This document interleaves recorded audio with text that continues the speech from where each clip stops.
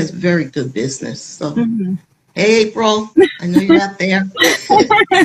Shout out to April Tracy if you're looking for a printer. Yes. So therefore, I'm not restricted to the sizes anymore, and I can make my pieces bigger. And one of the things that you're doing now with your Wallflower series is originally you'd focus on a single figure, but now you're moving on to multiple figures. Yes. And I see the one behind you that we have in the show.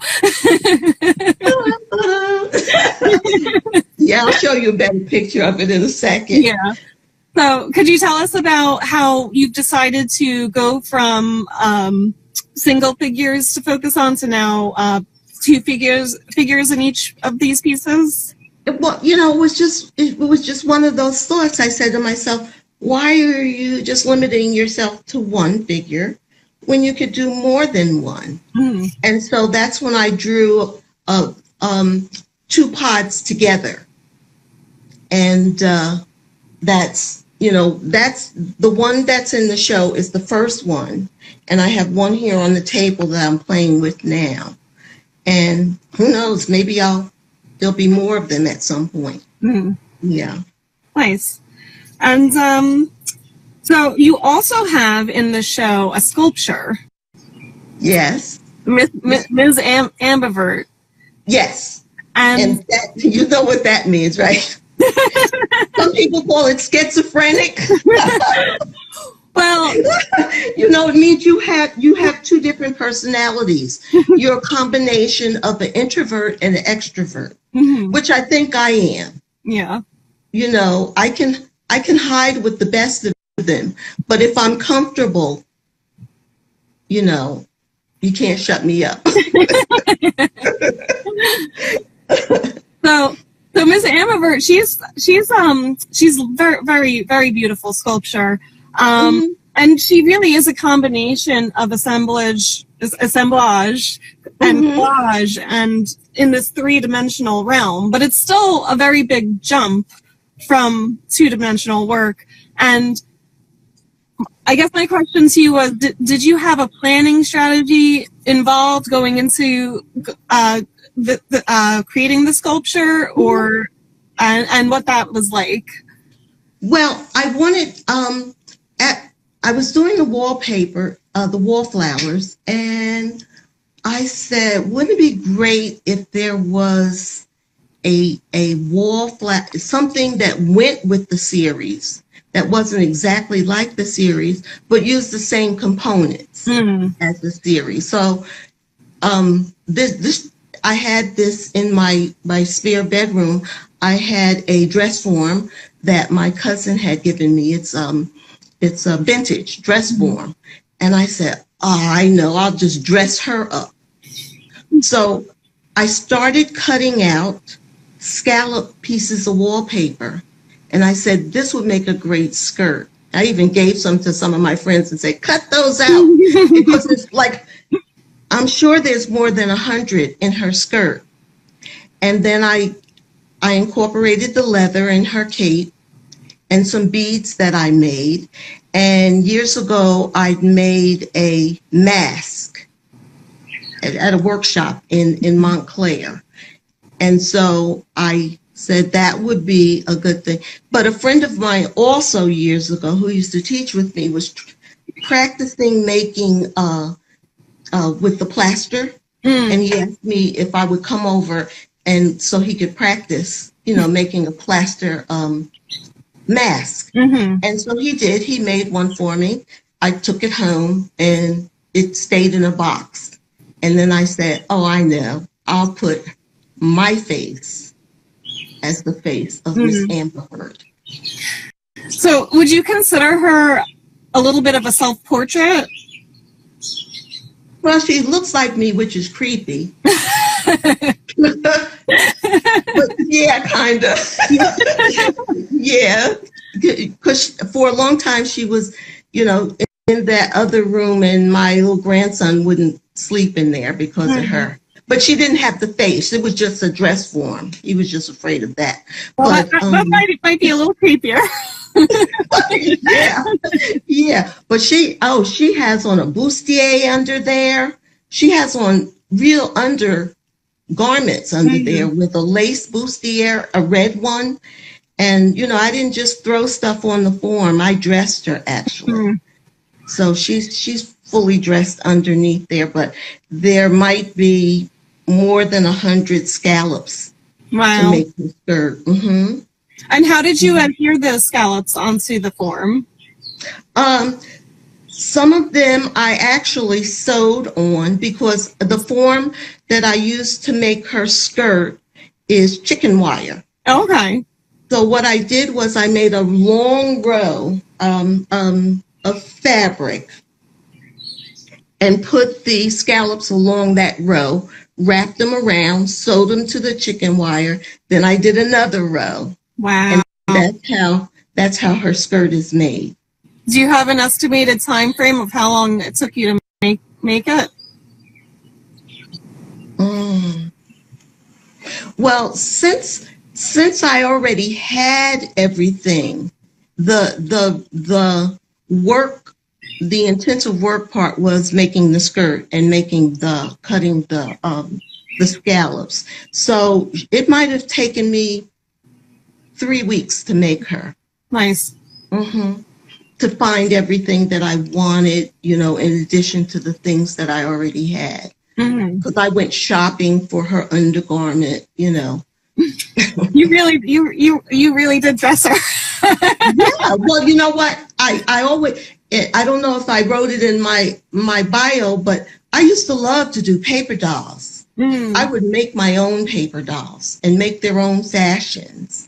Oh, nice. And I had a friend, Billy Webb. I wish I knew where he was.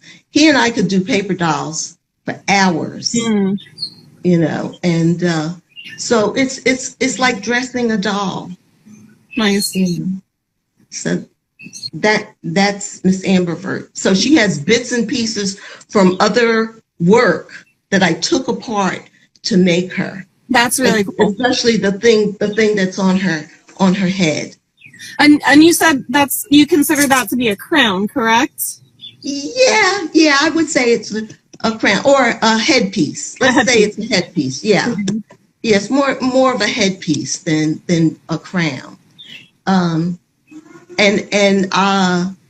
it didn't look exactly the way it looks on the other piece as it looks now because I added things to it. So yeah, that's Miss Ambervert. That's so exciting. So we're in your studio, and we are excited to take a tour of what you have on your walls and what you're working on.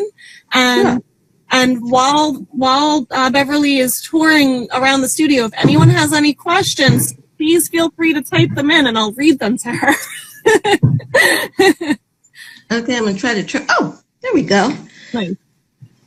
I'm going to try to get this so you can see this piece. This is one of my butterfly pieces. I hope it's not too much glare on it.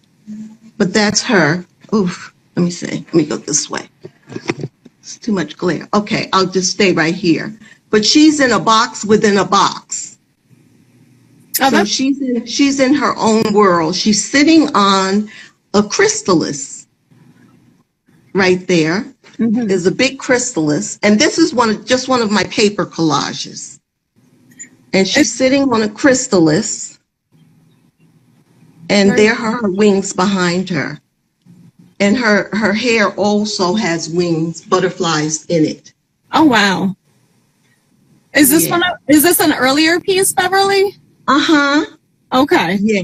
And so within her space, like I said, if you could see it clearly, it looks like this whole thing, this piece is floating in outer space. Yeah. But she has within her space, she has her own ecological system. So she has the moon within her space right here. Wow. And there are trees, and there's Buddha. Oh. He's in there. Yeah. So this is from my butterfly series. And what's the title of this? My World. It's My World. Mm-hmm. It's beautiful. Thank you. Okay. Here's the piece that's in the show. If you can see it good. Try to get the light on it. Okay. This is the piece that's in the show. This is my first piece with 2 figures.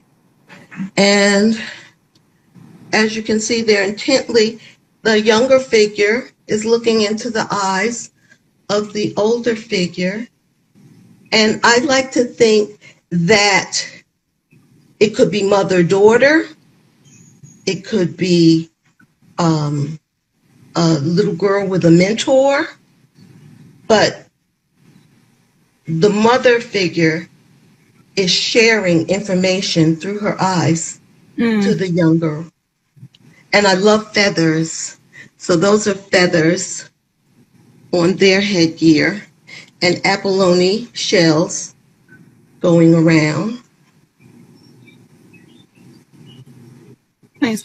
And is that like is there a strip of leather on the younger figure's face? Right here. Oh, okay. Right there. Yes. And I meticulously made all those little spirals and banged the crap out of them. What are they made out of? And this is an example of a piece of wallpaper that was smaller, and I had April blow it up for me. Nice. To larger. Okay. Now, let me see. This is what I'm working on now. Oh, that's beautiful. Okay. Like I say, I like expressions. None of this is adhered yet. You know, I can pick it up. Yeah. But I like to work out, I like to work out what I'm going to do first before I commit to gluing things down. Yeah. And like that other piece, this is a piece of paper that April blew up for me also. And, it has a background. This is matte. Matte board. So what I did was I had paper this color, and I adhered it to the back of the original piece of wallpaper, and when she shot the picture, it became part. Oh, okay. So, you don't feel any delineation between this paper and that paper. But this paper, you can't see it it's textured. It just has a texture, So, but that's actually part of it. Yeah. Wow. It wasn't originally. Yeah. But this wasn't originally a part of this. It was a piece of, I put that border around there. Okay. So when she took the photograph of what I gave her, it became one sheet. Oh, that's so clever. Mm-hmm. Yes. All right. Moving over here. Okay. Now, like I said, I used to paint, and this is one of my portraits. Oh, wow. That I did. And I was just practicing with some water-based oil. And then I was just not going to finish this, and then I couldn't stop, so I finished it. And it's a friend of mine. And this is another one. Well, you're a very talented painter, Beverly. I'm not going to do it anymore. I don't care what you want. Okay. And here is, wait a minute. Let me get some light on the subject. Here's Miss Amber Vert. Beautiful. I'll go close up so you can see. So how did you create the embellishments for the headpiece? Okay. This piece right up here, excuse me. Okay, this piece right up here is one piece of fabric. And I go in the fabric stores, and if they have stuff laying around that did pieces of things, remnants of things, I buy them. Because you never can tell. Yeah. And so I bought this and I put it around another mask that I'd made. But then when I did Miss Ambervert, I embellished it even more. I found that the Central Fabrics in East Orange has boxes, and you can go in there and dig around and find stuff. Nice. And so that's where I found the big turquoise thing. And then that's my face. And then this is the Tree of Life with some small beads that I made. You know, you roll the paper. Yeah. And, you know, I just threw them in a box. And then I said, when I was embellishing her, I just went to my stash. This is the stash area. You'll have to show us the stash. The stash. Okay, so I'll back up so you can see her skirt. Nice. So that's her skirt. It goes all the way around.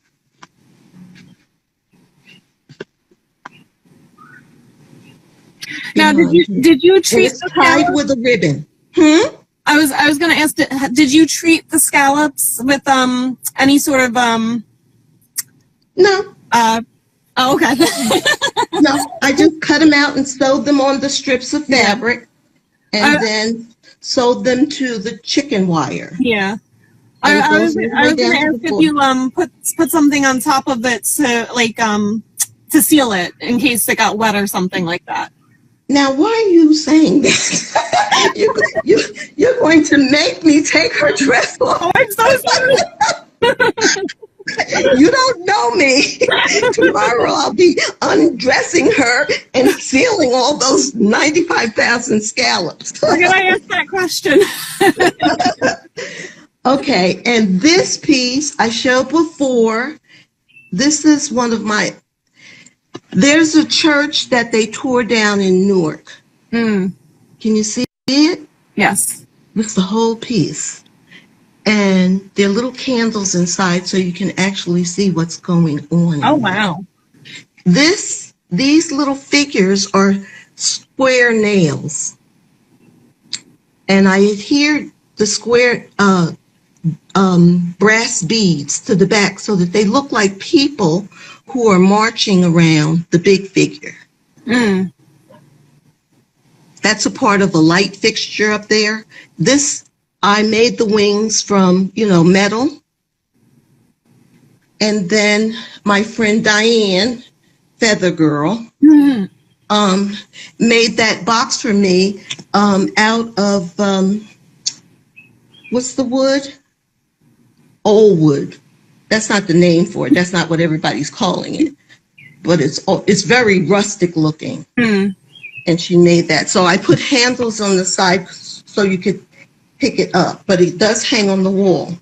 But this show was what happens when a church dies. Oh, wow. And it was curated by Matt Gosser. Matt went to the site and collected all types of things that were rubble from the rubble.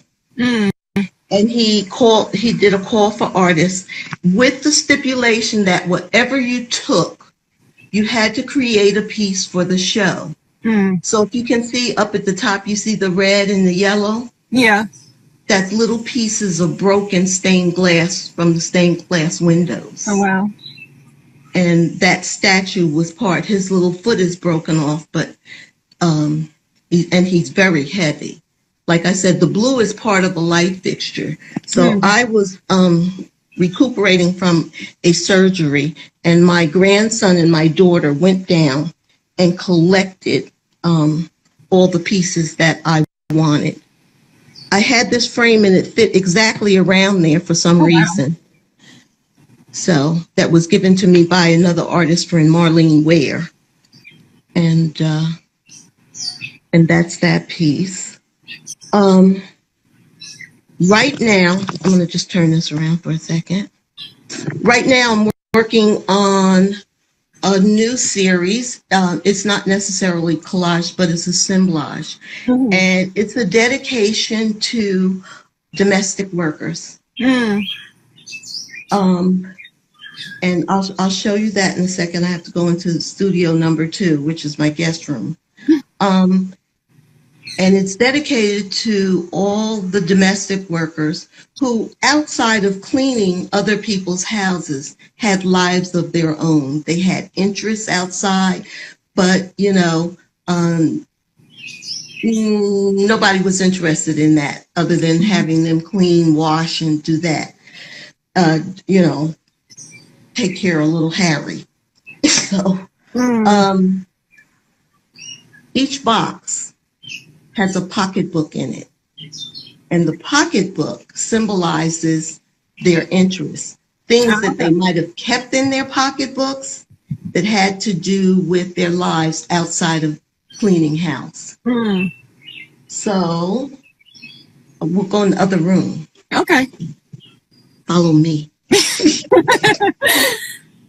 If anyone has any questions for Beverly, feel free to write them in the feed. I did notice there was one question. I don't know if I can scroll back. It was from Denise Design. She was asking if one of the paintings you had shown was from someone particular. Yes. It's my friend Mumtaj Brown, who is a judge. The painting, I have others, but that's the one that I was experimenting with. Okay, let's see. Okay, this is the box. On top is a big spool of thread. Wow. And this is the box of the woman who loved sewing and knitting, like my grandma. My grandma was a dressmaker. So outside of the boxes, I'll show you, I'm going to do this one first because I didn't get to that part yet. Inside of the boxes are photographs of relatives that they might have had.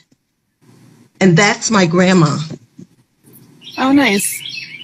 So in her box, you have all the vintage things that a lady might have used in her bag, carried in her bag, so that she could work, do a little something at lunch. So I found vintage items like thimbles, these little needles right here. The price on them is 15 cents. And here's an old vintage Simplicity pattern, which was 35 cents. If you can see the dresses, that's the kind of dresses they wore during that time.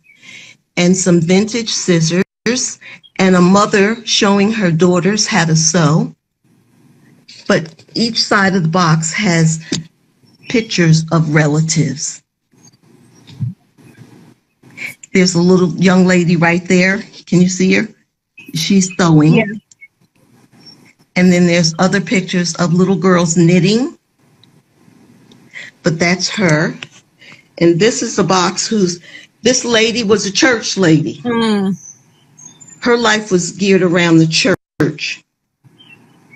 So she has a patent leather pocketbook, some gloves, her eyeglasses, and some little pearl earrings.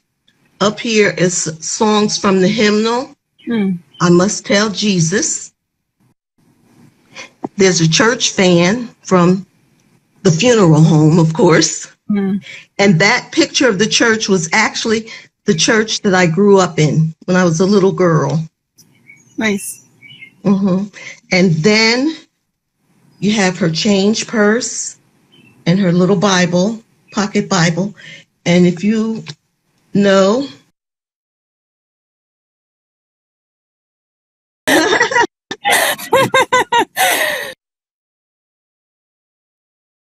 I'm still learning Instagram Live. Sorry, guys. But so hopefully more people will join in as that happened. Again, I apologize. Hey, Beverly. I'm sorry that happened.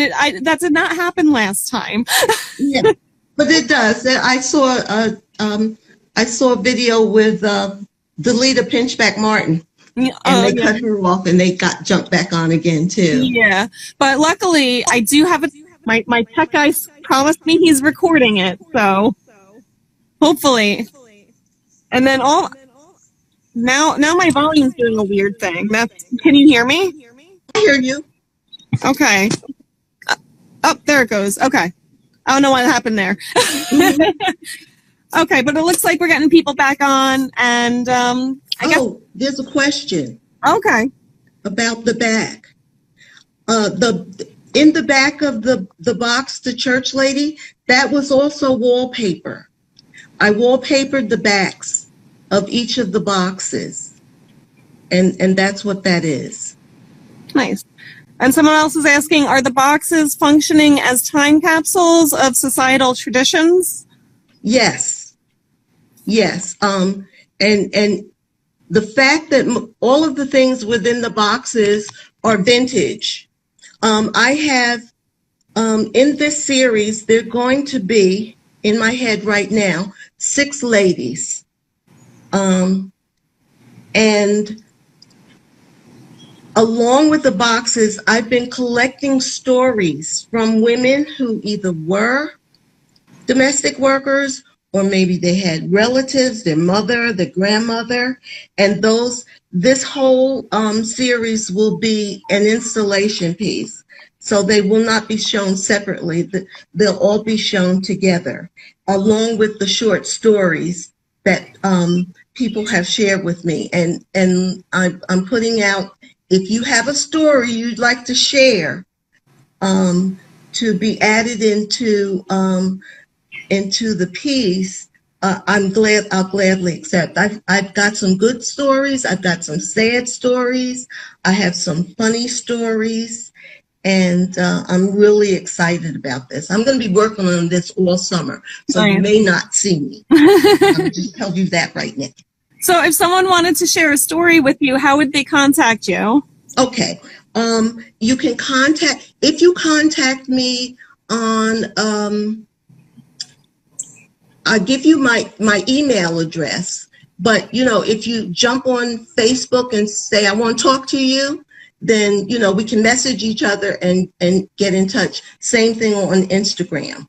But my email address is ba.mccutcheon06@yahoo.com.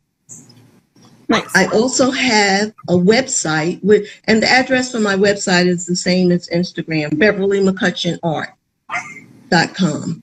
Nice. And on my website, you can see my other pieces. Beautiful. And we got cut off so suddenly. Was there more in your studio you wanted to share with us?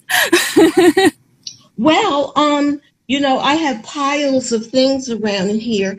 Unfortunately, a lot of my work is stuck in galleries. That I would have shared with you is caught up in the gallery.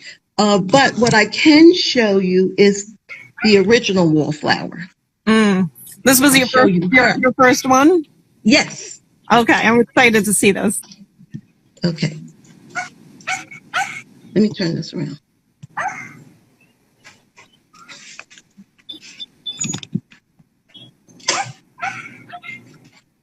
Here she is. This is the one that I was telling you about, where my sister, you see it's black on black, so it may be difficult. I'll go up close. So that's a black background, and that's a long strip of black leather. And when I saw that hole, I said, oh, I can put a face in there. And that's what I did. I call her Layla, which in Hebrew means night, evening. And then I embellished her with textured leather. Wow. Going here and all the way down. Oh, wow. And taste and snake. And those are the flowers that I told you they were x-rays of flowers. We're losing your audio, Beverly. Because I love cutting. And I cut those flowers out. And when I went over them with the gloss, with the medium, they turned like a really pale blue. So that's the original wallflower. Beautiful. Layla. And it was after I did her that I decided to, let me step back. It was after that's what it looks like. Wow. It was after I did her that I decided I'm going to make a whole bunch of wallflowers. Nice. And we have a question from DC's Pro. They're asking, does color have meaning in your pieces? Not really. I will, when I go to, let me turn this around so I'm not talking to the wall. Okay. When I go to the leather store, there's a couple of leather stores in particular that I use in the city. I think they're on 35th Street, West 35th, and they have remnants, and I just dive in. But I try to use colors. Some of the colors are dark, but I try to use bright colors. You know, and then the wallpaper. Sometimes that you can see that color comes out in the wallpaper. Nice. Oh, and DC's Pro is Don Stevens, who I've met before. Hey, Don. Sorry, Hi, Don.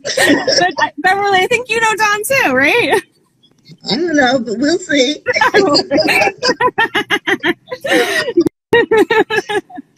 He's a Philadelphia-based artist.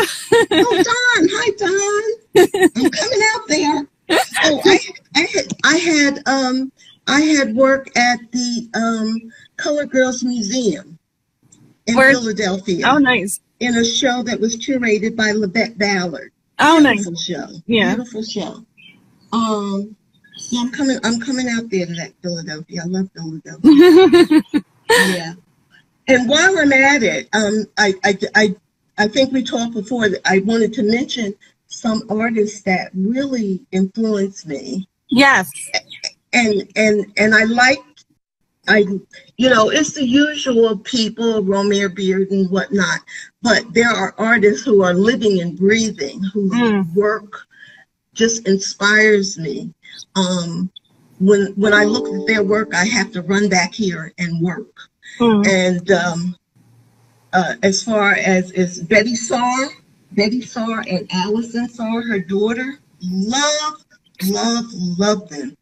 Anything that has to do with wood, I love wood and metal. Wood and metal. And I'm so glad that I got to see Betty Saar's exhibit this past summer or fall. I can't remember when. And I'm so glad she's hanging in there, you know.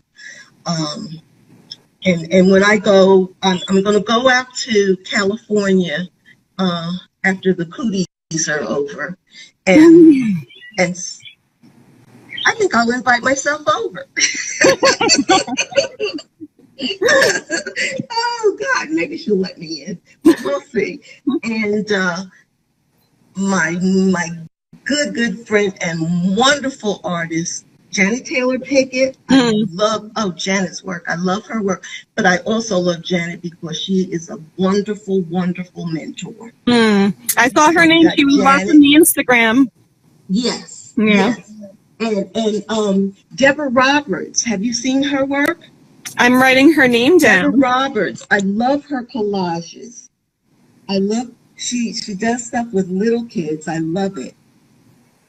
And before he passed away, I had a friend in Detroit who not only has some of his work, but she had a gallery, and that's Benny Andrews. He was such a nice man, and he shared stuff with me too.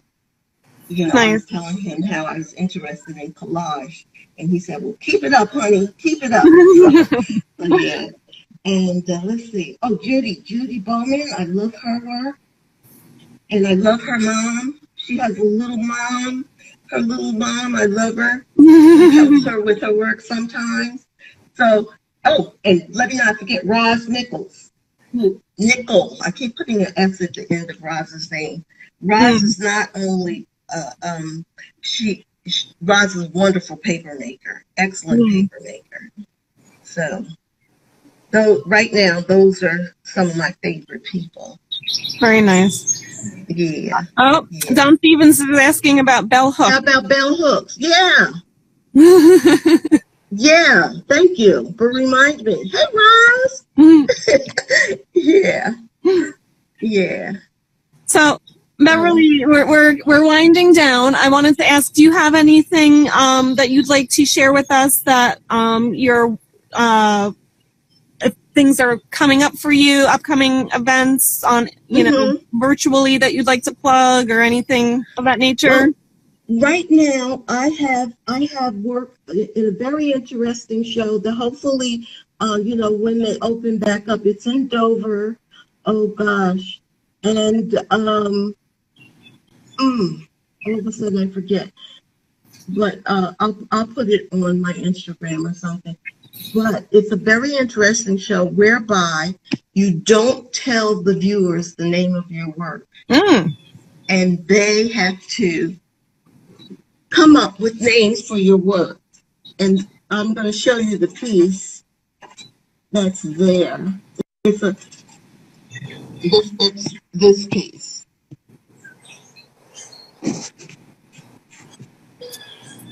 Nice. So that's all pencil.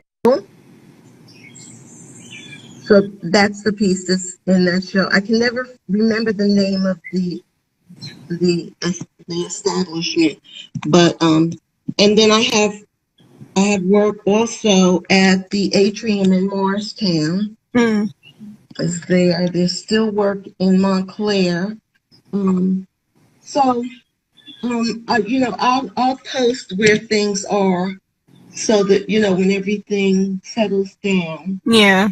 And be sure to follow Beverly on her Instagram, guys. Yes, look at Instagram. I love Instagram. You're right. There's not a whole lot of yapping and blah, blah, blah. I love Instagram. Nice. Yes. Okay. Well, thank you, everybody who came. Oh, there's my son. Hello, honey bunny. I'm going to call you. Okay. Yes.